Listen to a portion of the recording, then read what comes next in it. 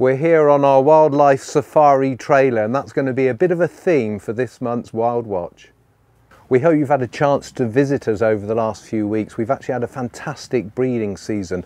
3 pairs of cranes, 4 youngsters still active around the site. You've got to come and see those. A fantastic year for lapwing, probably one of our best ever. Could be as many as 30 or 40 youngsters reared, and we're still seeing loads of avocets. Best year for them as well. Again, 40, 50 youngsters reared and lots of activity around the site. So it's been a great breeding season so far.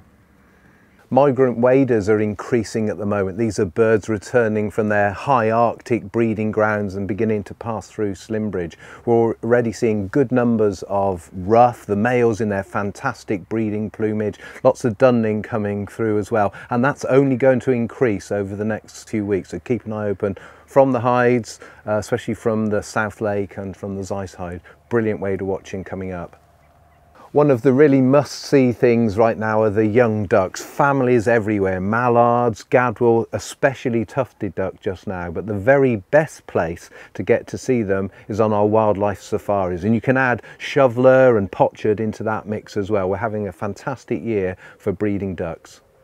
The wildlife safaris will be running daily now right through to the end of August, and they're a fantastic opportunity to see the wider reserve. We'll tell you a little bit about the management, the history of the site, but mainly we'll be looking for wildlife, flowers, butterflies. We might even find a grass snake if we're lucky, but one of the really good things over the next few weeks will be dragonflies. A dozen or so species around at the moment, a really great time to come and see them.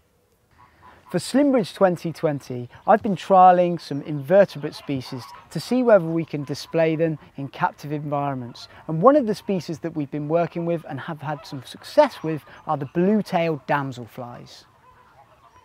So before deciding to actually trial damselflies in captivity, I did a little bit of research, and I discovered that there wasn't actually many people that had worked with damselflies or dragonflies within the zoo world. So this is quite pioneering stuff. We managed to come full circle with the blue-tailed damselflies, from nymphs all the way to metamorphing into damselflies, which means hopefully we can show you the full life cycle in the living wetland theatre exhibits.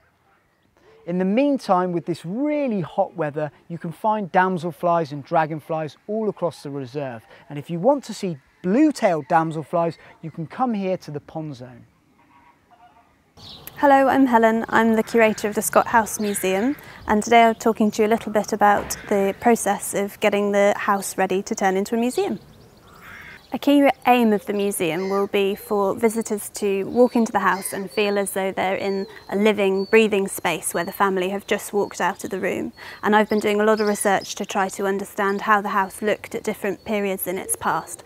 I had the pleasure of meeting Daphne Scott, who's the daughter of Peter and Philippa, and she walked around the house with me and talked to me about what the house was like to grow up in as a child.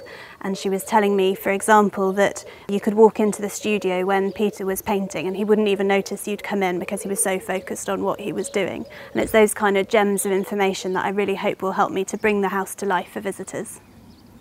So far we've been cataloguing the objects in the kitchen and the dining room with a team of volunteers, which is already thousands of objects, and we've got several more rooms left to do.